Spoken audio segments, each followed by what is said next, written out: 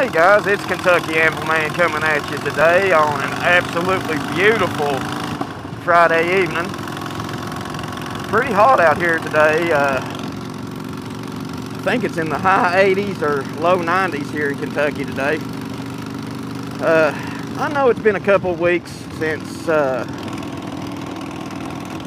got a video out to y'all. I'm sorry about that. I've been a little busy, and honestly, that's been the last thing on my mind. But I'm back, so let's talk a little bit. As y'all know, the current situation in the country, with the whole coronavirus pandemic wrapping up, everybody that had to leave work, started drawing unemployment from the government.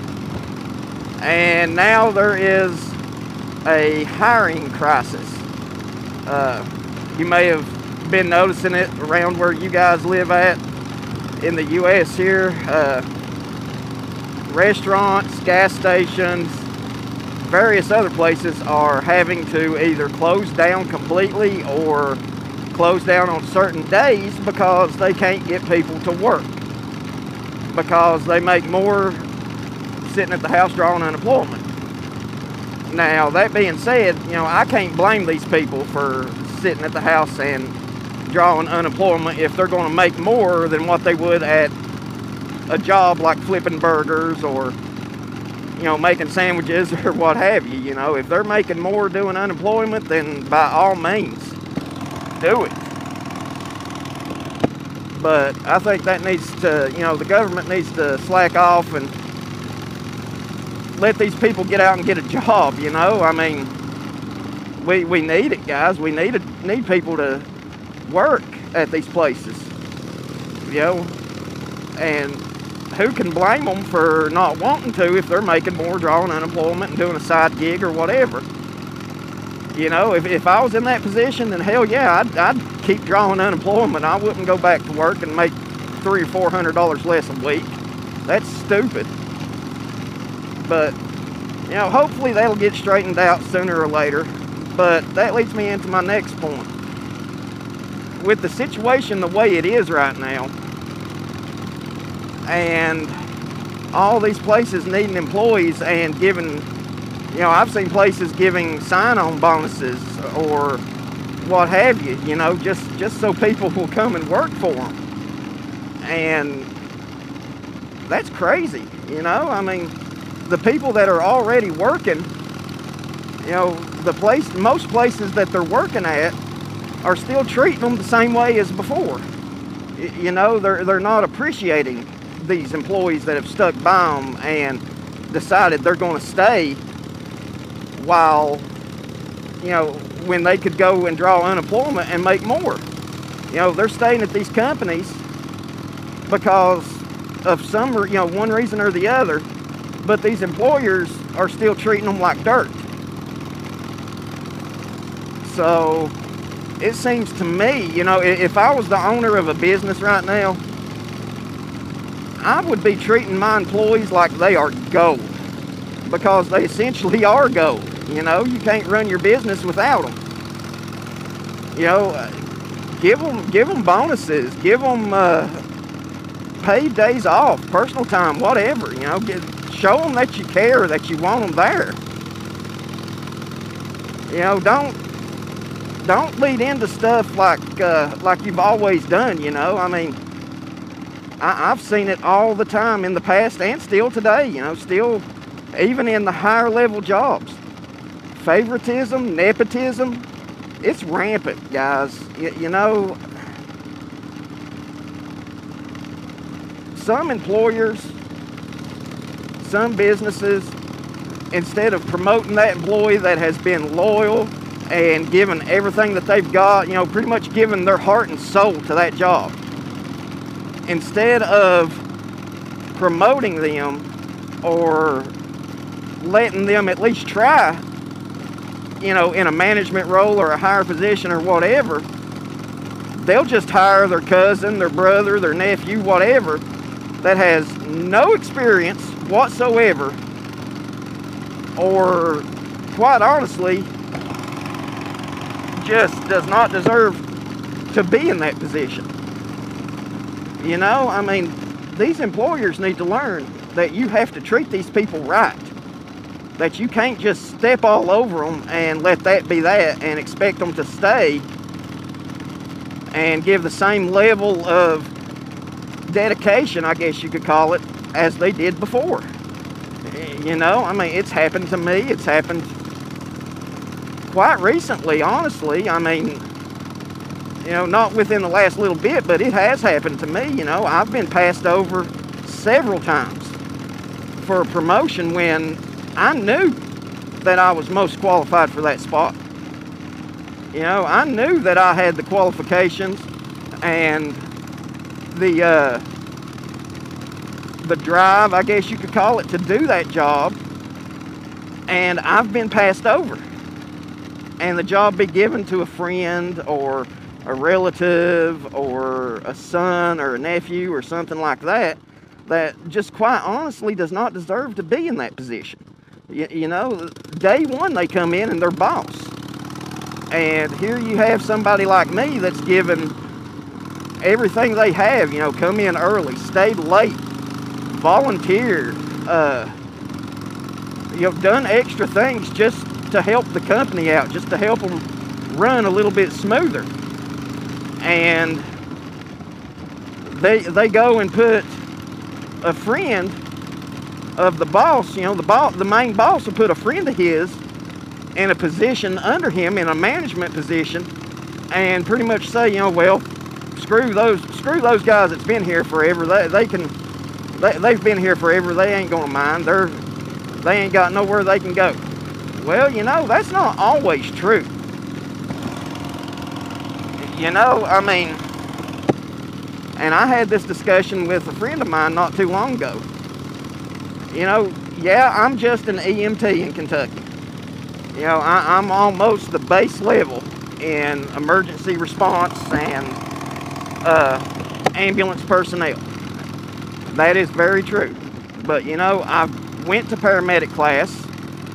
I passed paramedic class, and the only reason that I'm not a paramedic is because I didn't do my ride time. You know, I was young, I was stupid, I had other things come up, and I didn't finish it out. Okay, that's my fault. But I'm actually pretty content with being an EMT. It's fun. I like my job. But, you know, I've got 20 years of experience.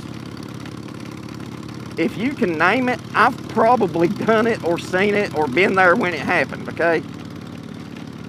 And I have been in management roles before, and I done pretty good, I think. You know, everybody that was over me said I did pretty good. You know, my first management position was making sure that, oh Lord, it's been years ago. It was making sure that all the runs got sent out when they needed to be sent out, and all the trucks was good. And, you know, if there was a problem, I had to either handle it or get a hold of the person above me and let them handle it. You know, it was one of those chain of command, I guess you could call it, type deals. And everybody said that I did excellent in that position. You know, other management roles, people said that I did absolutely wonderful.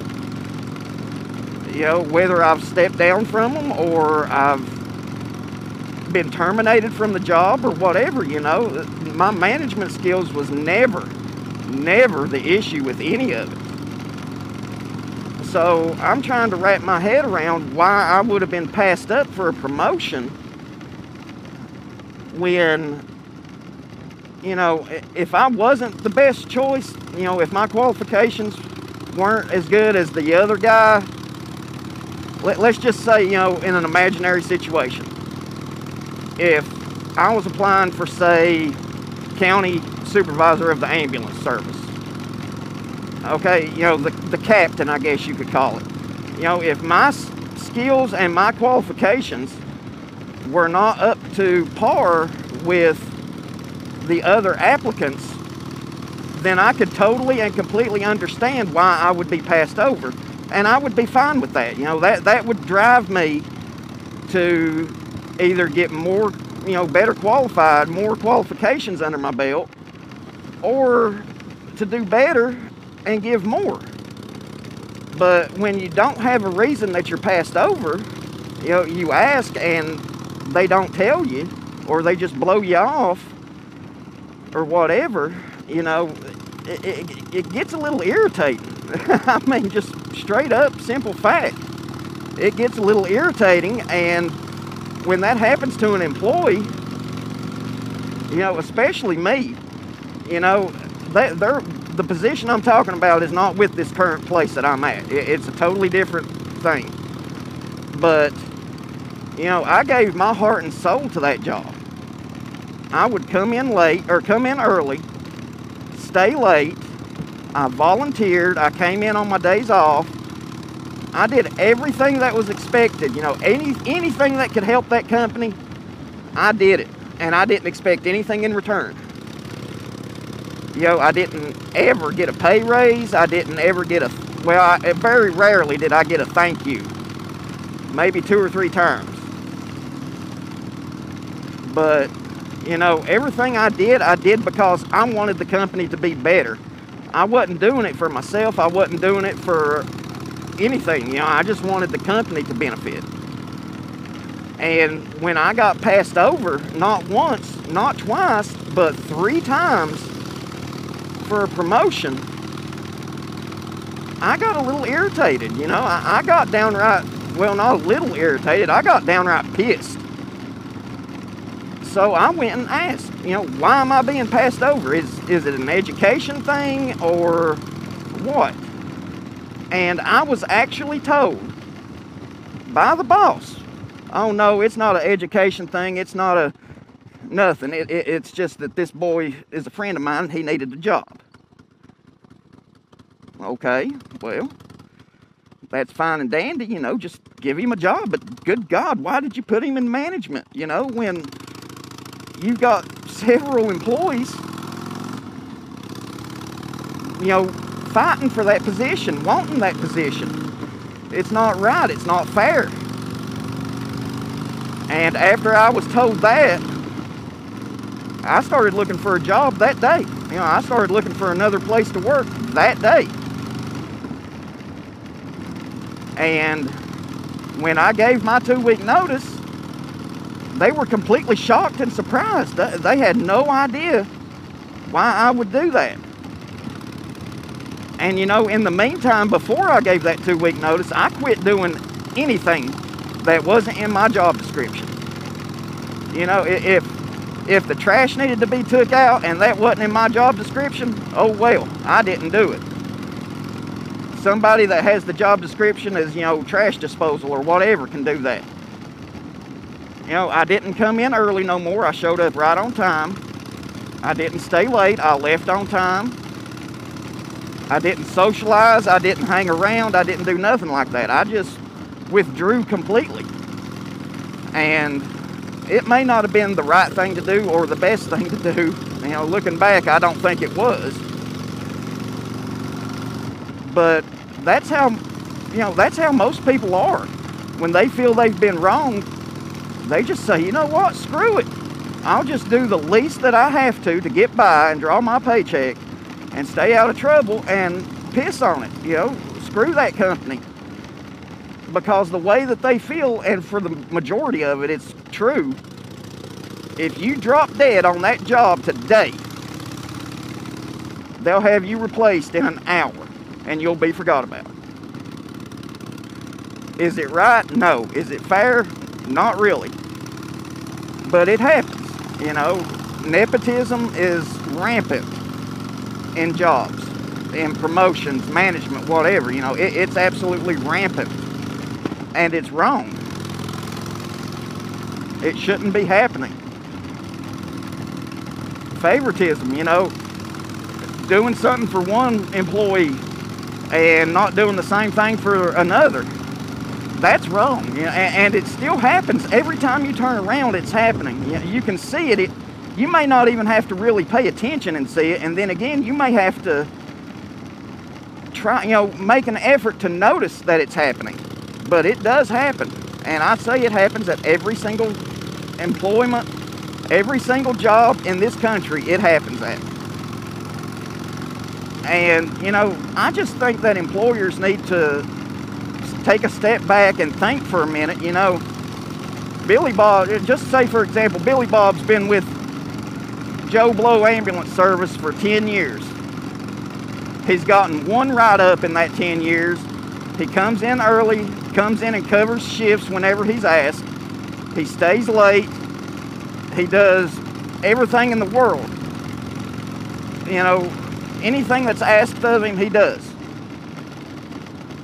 Well, a management position comes open. Billy Bob applies for it. Billy Bob gets shot down because upper management decides that their cousin needs a job or their friend needs a job. How do you think that's going to make Billy Bob feel after being there for 10 years, never asking for nothing, giving everything he's got, you know, wanting to better himself, and he gets shot down? You know, the best quote I ever heard, and I can't remember who it came from right offhand. I'll try to put it on the screen when I find out. But the best quote I have ever heard: train your employees good enough so that they can leave your company. Or train your employees good enough so they can leave, but treat them in such a manner that they don't want to. That's a good bit of advice, guys, right there. That is an excellent piece of advice. Because, yeah. But back to what I was saying, you know, when I gave my 2-week notice, the main head owner of the company was like, why? You know, why would you do this? I thought you was happy. You know, we've tried to accommodate you and everything. You really give everything you've got to us. Why would you quit?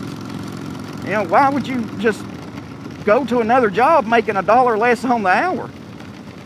And when I told him that it was because I felt, you know, I had been passed over 3 times for a promotion when I knew that my credentials and my qualifications were sufficient, if not outstanding, just to see that position given to somebody that was a relative or a friend or whatever of upper management or the boss, you know, the ownership or whatever.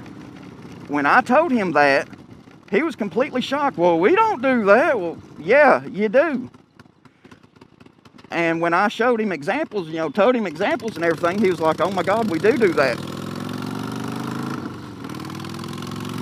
So, you know, he tried to make it right, which I commend them for that. You know, they did try to make it right, and I did end up staying.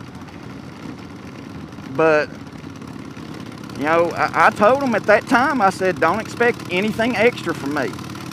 I'll do my job description. I'll stay out of trouble. But if I'm not getting a pay bump and I'm not getting promoted, I'm not doing nothing extra. And when that company shut down, I had worked my way up to a decent position because I had made that known. Because I had let that straw break the camel's back, you know? But yeah, I mean, it's just rampant in the work. You know, nepotism and favoritism, it's crazy how bad it is. And, you know, there's rules and laws against it, but it's like it don't matter. You know, they can always skirt the law somehow. But, yeah, that's pretty much all I've got to say today. I'm going to head home and spend some time with the missus. Maybe work out in the forge a little bit. I might film some of that and do a video in the forge with y'all. But until next time, y'all keep the dirty side down. Be kind to each other, and God bless. We'll see y'all next time.